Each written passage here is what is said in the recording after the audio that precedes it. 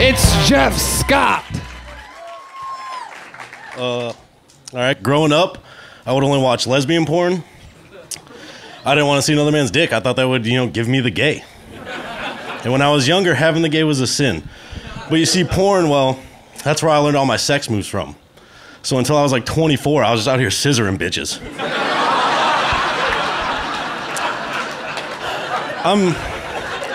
I'm trying to get back in the dating scene right now. I just had a first date recently with a girl. I took her to a pet store after lunch. I figured we could look at the puppies. And while we were there, she kept telling me how much she loved reptiles. I thought it was going great. But as soon as we get back to my house and I finally get my pants off, she gets all mad at me. And I was like, what? Earlier you said you love turtles. I really am trying to focus on my stand-up career right now, but I don't have any social media, no Instagram, Snapchat, nothing like that. In fact, right now, the only social media I have is Jerkmate.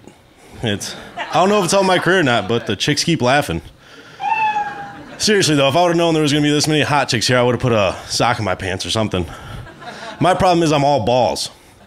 But they say 1 in 50 men do have a micro penis. My question is, which president was it? No way it was Obama. Michelle's not putting up with that. Keep going. I want to hear the end of this. Clinton, Kennedy, they're out for obvious reasons.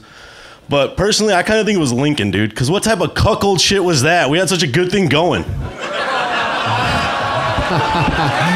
Very good.